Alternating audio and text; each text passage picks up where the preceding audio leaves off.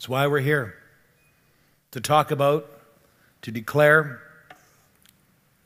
the good news that has come to mankind, the good news that has come to you and I.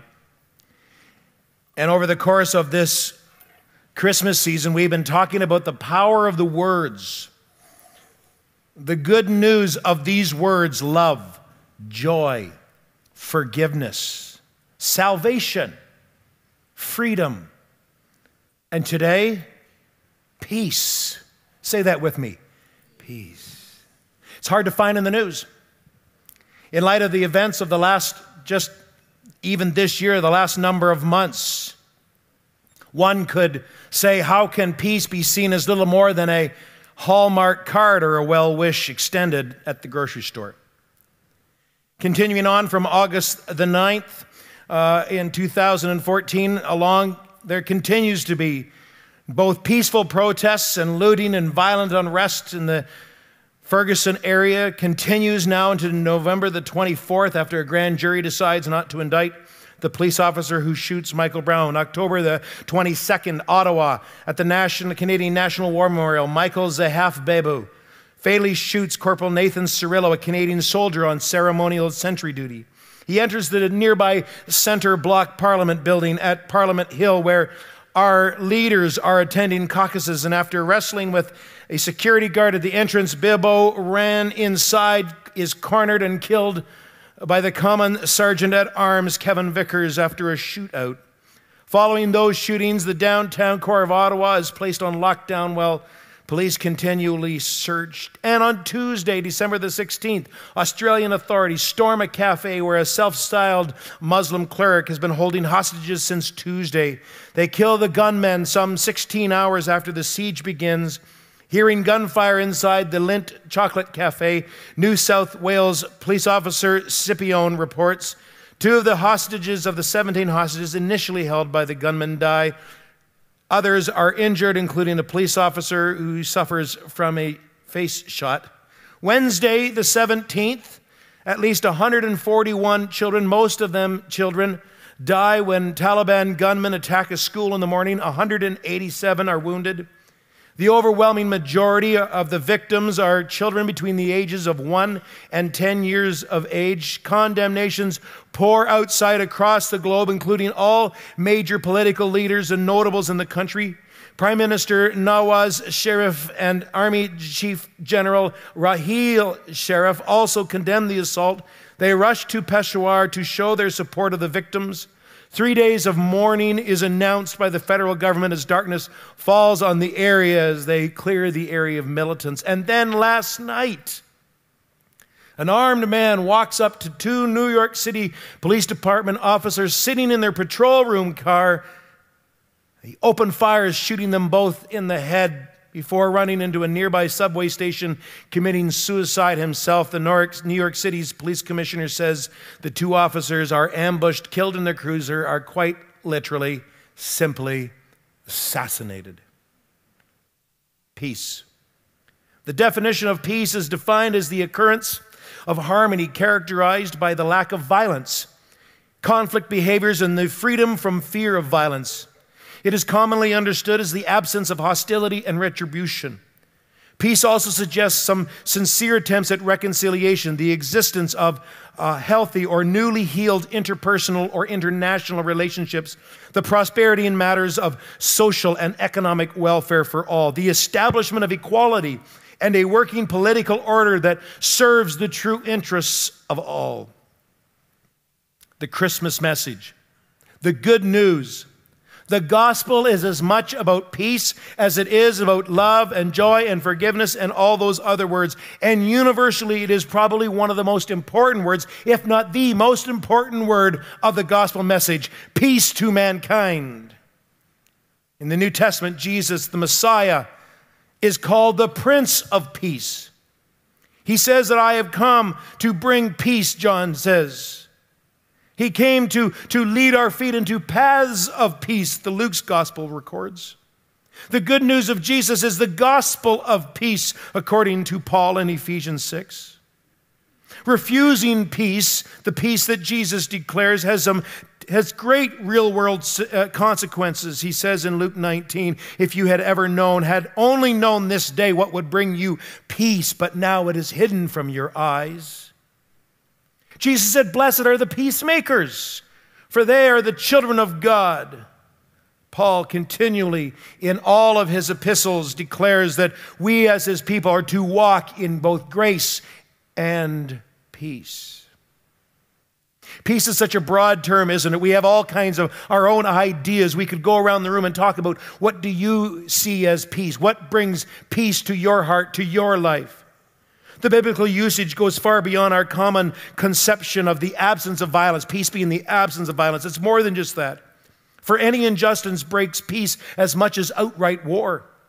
This week I read that in the 3,350 years between 1500 BC and 1850 AD, there were only 286 years on our planet spent without war taking place on this globe somewhere. That's 13 years of war for every 1 year of peace. During that same period of time, there were 8,000 peace treaties that were established, all of which were broken, and most of which were broken in less than 2 years. It's ironic, isn't it? Both Canada and the United States have so large assortment of peace monuments. There's almost no town, no city, no place that you cannot go that you will not find peace monuments. And yet we build another one after every war. Charles Swindoll wrote, it seems to us that world peace is a distant, unattainable dream, a political football to be kicked back and forth by eloquent ambassadors, a philosophical fantasy, that glorious moment in history where everybody stands around and reloads for the next war. Not only is there no lasting peace among the nations, but it's hard to find here. It's hard to find peace in our own lives. It's absent in many of our homes, in our neighborhoods, and in our communities. Everyday local newspapers and nightly television newscasts are filled with stories of assaults and shootings and robberies. Statistics indicate that domestic violence is not diminishing. It is actually increasing year after year after year, showing that we have more homes that are having the lack of peace than experiencing peace. In North America alone, 2 million couples have used a lethal weapon on their spouses at least once in their lifetime. 3 to 4 million women are beaten by their husbands every single year in North America. 2.7 million children are beaten, maimed, murdered, or neglected every year in North America by their families. Peace. We only have to look within our own heart to find the absence of peace in our own lives. Many of you here today are missing peace in your life. We're constantly fighting our own inner battles to free ourselves from anxiety, hostility, and fear. We worry about our jobs, about our health, about our money, about our children. There has never been a more stress-ridden society than ours. Panic anxiety is the #1 mental health issue for women, and it is #2, second only to substance abuse for men.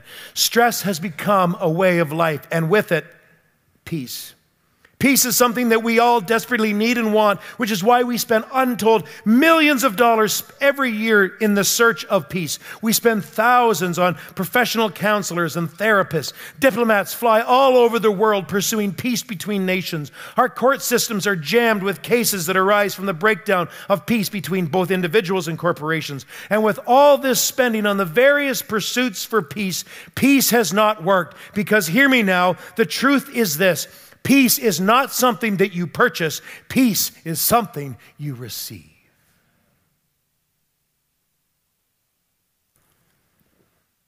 The kind of peace that we need and yearn for is a gift. You do not purchase peace. You receive peace. A peace that God lovingly gave us when He sent His Son, the Prince of Peace, into our world.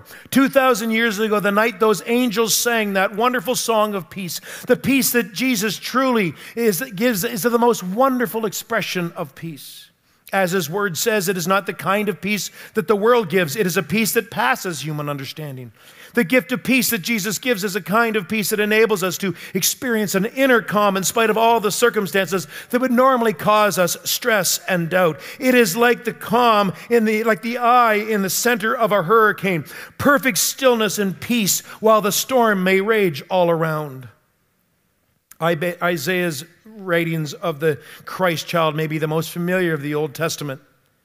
He says in Isaiah chapter 9, verse 6, "For a child will be born to us, a son will be given to us, and the government will rest upon his shoulders, and his name will be called Wonderful, Counselor, Eternal Father," and say it with me, "Prince of Peace." Handel included those words in the great chorus of the Messiah, his orchestral work. And chances are you either heard it sung already this year or you will before the end of this Christmas season. However, we pull this passage out of the box only during holidays. I wonder sometimes, why do we only read Isaiah 9:6 but once a year?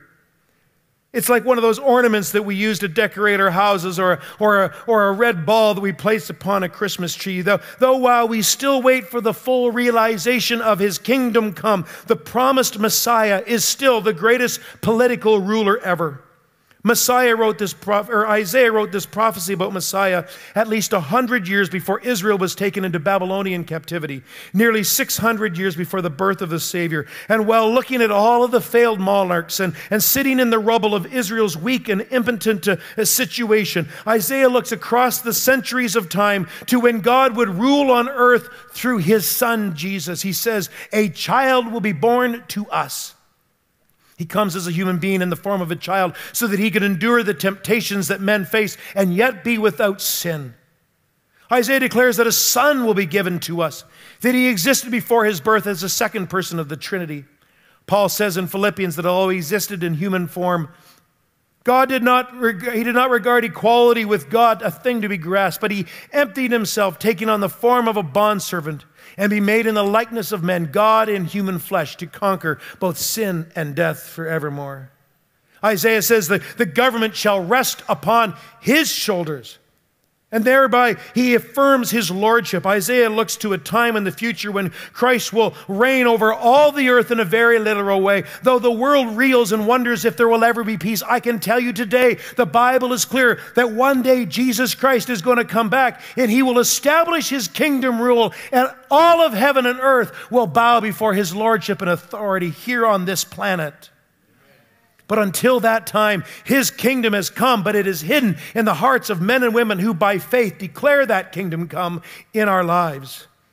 The Messiah's rule is over those of us who trust and obey him as Lord. And so when we talk about peace today, what does this mean? What does all of the discussion of Isaiah's prophecies so many hundreds of years earlier, what does it mean for us today?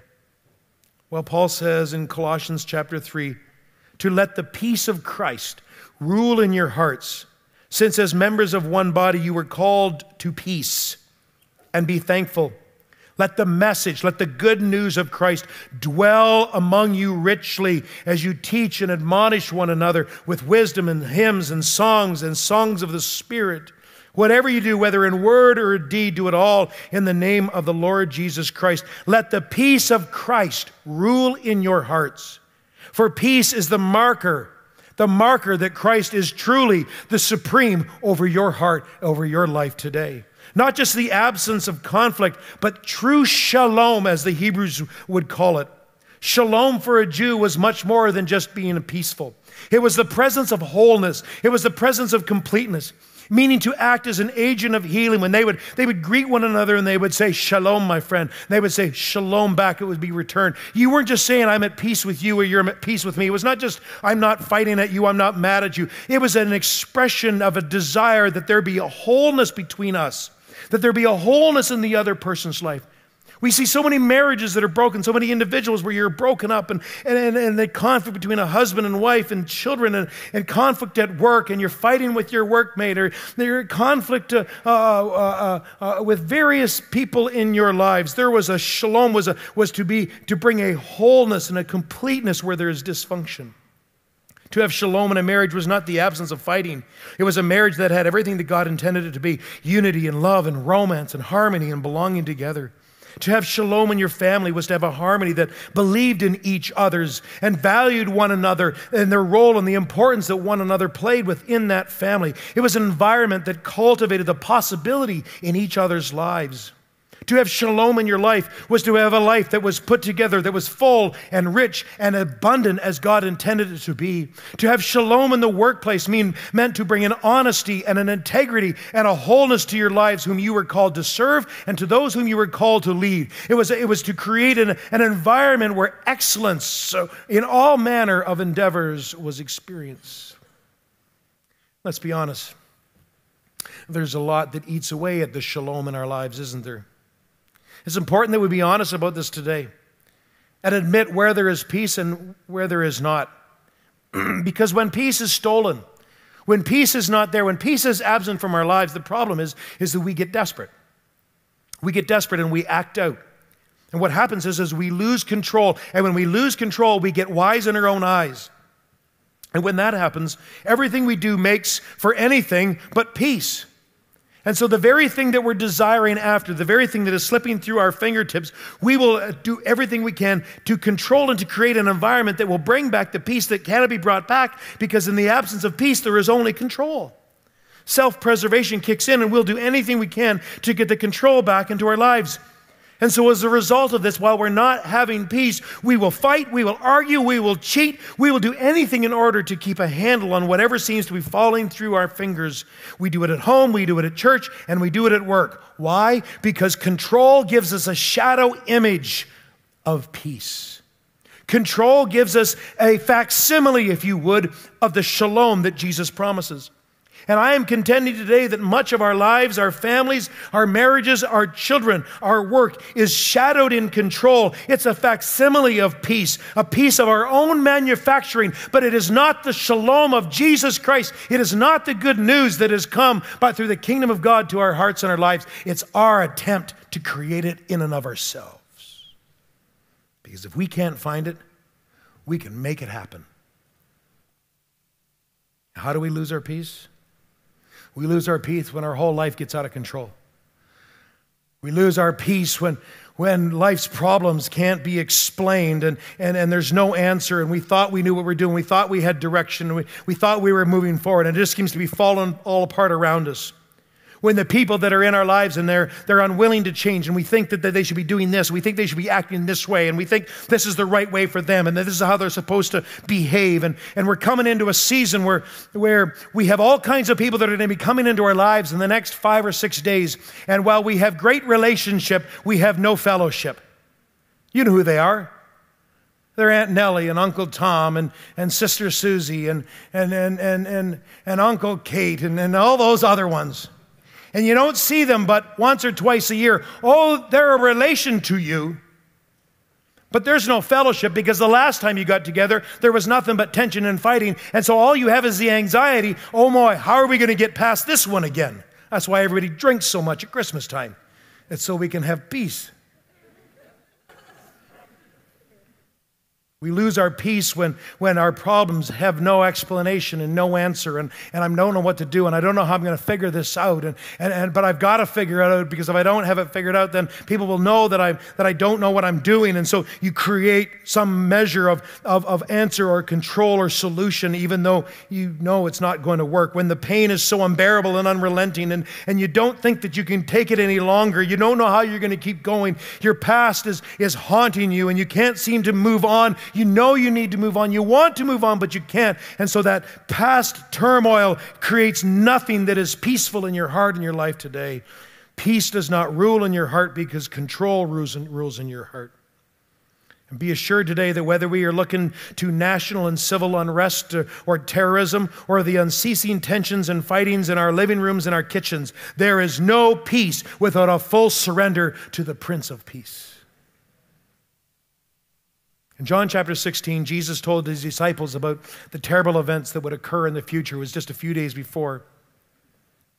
And as he told them the story, it included them abandoning him, his brutal death, about them being persecuted and killed for believing in him. And then in verse 33, Jesus says these words, I have told you all of this so that you might have peace in me. Here on earth you will have many trials and sorrows, but take heart because I have overcome the world. Peace in me. Did you hear the paradox? You will all abandon me.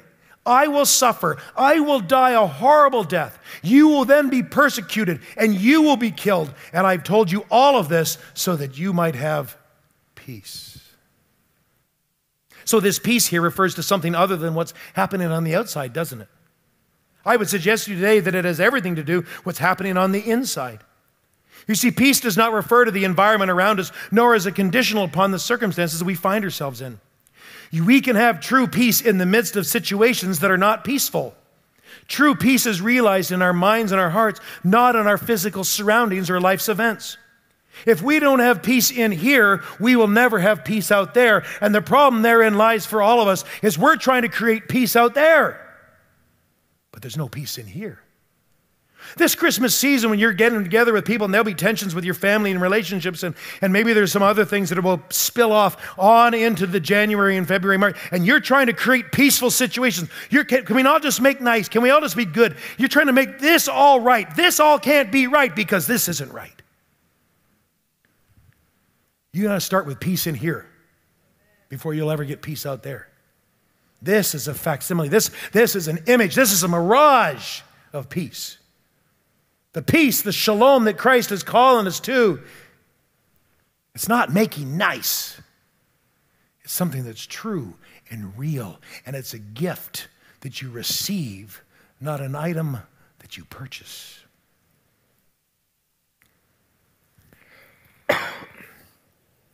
There is a secular thought driving the world's version of the Christmas message today that we are constantly bettering ourselves. We hear it all the time. We'll hear it more after Christmas as we move into the new year, and they'll reflect. They've already started doing a bit of that, but they'll reflect more and more on the year past. And these good wishes for a new year. We are this idea that we're becoming more intelligent, we're becoming more civilized, we're becoming more advanced. Every year, the Christmas posture is that as we extend a facsimile of goodwill, of love and joy and peace to one another, that we're becoming nicer and more loving and more caring and more peaceful, and hopefully that we're going to do better in the year to come. But that's not true, because if you look at this year, we're worse than we were in 2013. And if you look at 2013, we were worse than we were in 2012. We have no reason to believe that we're going to be any better in 2015. In fact, the statistics would tell us that we're going to be worse.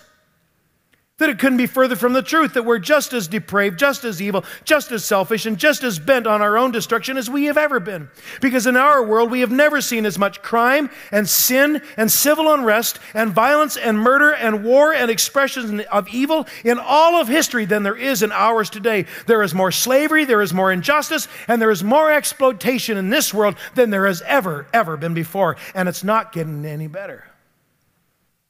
Remember, folks, Coca-Cola may make nice commercials, but it's really only selling pop and nice thoughts. We need to remember that peace begins in the heart before it can ever happen in our world. There is this false sense of peace that can be given by the world through its own attempts at discussions and negotiations and treaties that most often end up being empty and useless. That's why the United Nations is a nice idea that doesn't work. Paul said in Ephesians 2, "For Christ himself has made peace between us Jews and you Gentiles by making us all one people, that he has broken down the wall of hostility that used to separate us." So how do we realize that? This kingdom come that is in the hearts of men and women like you and I who believe by faith that the Prince of Peace has actually come this Christmas holiday season. To the hearts and the lives, to those who will receive by faith that same message. How do we walk this path of peace? How do you find it? I would suggest to you today that the path of peace comes when we enter into a relationship with God.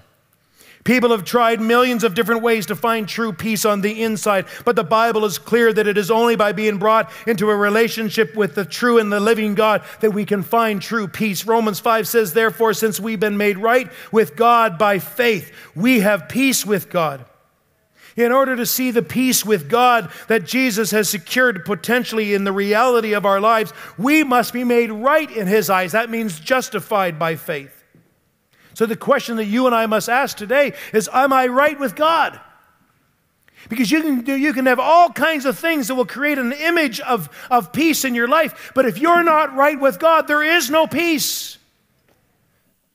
God desperately wants to make that bridge of peace between you and Him, and He wants it so much that He gave His Son to die on the cross. He gave His Son as a little baby who would eventually die a cruel and miserable death so that you could be made right, so that you could have peace. For those of us who received that, the path to peace begins when we allow the Holy Spirit to control our minds and our hearts. Romans 8 says that if your sinful nature controls your mind, there is death. But if the Holy Spirit controls your mind, there is life and peace. The sinful nature is directly opposed to the Spirit. We've been talking about that all fall. The issue is what is controlling our mind, which is the playing field and often the battleground, the place where there is the greatest wars that determines our words and our attitudes and our outlook and our actions and our habits and our behaviors. See, one will always be in control of us. One will always have the upper hand. One will always be the influencer in your life. Isaiah said, you will keep in perfect peace him whose mind is steadfast because he trusts in you. The way of peace starts with the rule of our hearts, and it is both the journey and the destination for the believer. For if the sinful nature controls our minds, then the destination is death. But if the Holy Spirit controls our minds, then the destination is life and peace. Path to peace begins when we surrender our worry to His will. Philippians 4 says, be anxious about nothing, but in everything, with prayer and petition, with thanksgiving, let your requests be made known to God. And the peace of God, which transcends all human understanding, will keep your heart and your mind in Christ Jesus. See, we want peace, don't we? We want God's peace, but we don't want to stop worrying. That's when we get what I call the yeah buts. Well, God, God, I'm trusting you, but God, I'm trusting you, but you don't understand. When you're praying to God, when you're talking to God about your circumstances, you just need to listen for that in your ear. If you start getting the yeah buts, you're not trusting God. If you're praying to God with yeah buts, you will never experience the peace of God. Because you're trying to worry and have God take care of it. And God says, I'm not going to move until you stop worrying. You tie my hands. God goes, I want to intervene. I want to step into this. But as long as you're worrying, you're controlling. As long as you're worrying, you're going to do something. As long as you're worrying, you're trying to figure out what you're going to do. The path to peace begins when we live in God's peace. Colossians 3 says, let the peace that comes from Christ rule in your hearts. There's that heart rule issue again. If Christ's peace rules in our hearts, then we will realize that we are members of one body. And so if I can let the peace of Christ rule in my heart, and Cheryl, my wife, can let the peace of Christ rule in her heart, then the peace of Christ can rule our marriage. And if I can get the peace of Christ, if the peace of Christ can rule in my daughters, then the peace of Christ can rule in my family. And if it can rule in my family, then it can rule in your family, and your family, and your family, and your family. And if it can rule in my marriage, it'll rule in your marriage, and your marriage, and your marriage. And if it can rule with my kids, it'll rule with your kids, and your kids, and your kids. And if we can let the peace of Christ rule and reign over our hearts and lives, this world changes. And the Prince of Peace that has come, declared in the good news of the gospel, is made manifest in us. That's good news. That's what this is all about. That's how His kingdom come, as Handel sang so beautifully, shall reign forever and ever and ever and ever and ever. Would you stand with me today? Would you let the peace of Christ rule in your hearts? want you to know today that you can have peace from God today. That comes from acceptance. It comes by admitting that you can't create peace on your own. That comes by just saying, God, I can't do this. I am not creating peace. I'm creating control. And it's a mirrored image of peace, but it doesn't last. It's not true. It's not shalom, and it's not real. Father, I just ask that you come into my heart and my life, that I give my life. I surrender my life to you. Lord, I accept what your Son has done by faith. I cannot do this on my own. If you can pray that prayer today, you can have peace with God. You and God can be made right. You don't have to wonder, I don't know if I'm right with God. You never have to wonder that. You can be assured of that today. Some of you need the peace, not from God, but you need the peace of God. The peace of God only comes with trust. When you're not trying to get the yeah buts with, you're trying to figure it all out, and yet you're still trying to pray and give it to God. No, you know what, God? I'm just going to trust you completely. I don't know how this is going to work out. I don't know about my marriage. I don't know about my kids. I don't know about my job. I don't know how we're going to make ends meet. You know I'm yours, oh Lord. And I know that some of the circumstances are because I've just been an idiot and I've made a mess of my life, and I'm supposed to be a Christian. I'm supposed to know better, but I still have made a mess of my life. But I just got to trust you today to take what I have already messed up, and would you help me to make it right? I trust you by faith. It's not peace from God or the peace of God, it's peace with God. The peace that comes with God comes in surrender. And we talked about this before, but the metaphor it just works the best. That our lives has a throne, our lives has a chair on it. God does not come and sit on your lap. God does not share his chair of authority and rule with anyone, and that includes you. And God just says, either I'm in control or you're in control. Either I'm an authority or you're the authority. Either you're going to surrender to me, but I'll tell you this much, I'm not surrendering to you because I'm God and you're not. And so you don't get the peace with God until you completely surrender to him. And whatever it is that you're wrestling, that thing right now, that thing, and you know I do this a lot, that thing right now that you're wrestling with, not that thing, but that other thing, the thing that you keep trying to push out of your mind saying, no, he's not talking about that. Yeah, that's the thing that God's put on your heart right now. That's the thing. Until we deal with that thing, there's no peace with God. So what is that thing that you're trying to put out of your head right now? That's the weakest place of peace. And there will be no peace, no true peace, no shalom until you deal with that. And God will wait. He's been waiting a long time. He'll continue to wait. But don't think there'll be peace until there is a full and complete surrender. So Father, I pray for my friends here today. Those who have come here today for the first time, and this is all brand new to them, and they're like, I want to have peace from God. Lord, I want to surrender my life to you. I want to give my life to you. I accept what your Son has done. Lord, may this be the best Christmas ever for them. May they share that with one of the pastors. May they share that with their friends and say, I don't know, but something happened today. Something changed. I think I'm getting this thing. For those of my brothers and sisters that are struggling, going through some difficult times, and there's a lot of anxiety with Christmas, and we're just not sure how it's going to go with the family, and in January, there's some stuff that's coming up in January, and you know what? Christmas is a great diversion, but boy, the stuff that I've got on my plate in the new year, Lord, let us trust and not control. Let us surrender completely and wholly to you. And whatever it is that we're holding on to that gives us a facsimile of peace, may we surrender that to you in Jesus' name. We just let it go. That thing that I'm holding on, Lord, I just let it go. Would you bring peace where there's only control? Father, I pray this for my friends and family and myself, for our church. I pray this, Lord, for our community. Lord, we want to see peace in London. We want to see peace in our neighborhoods, Lord. We want to see peace in our country. Lord, we do want to see world peace.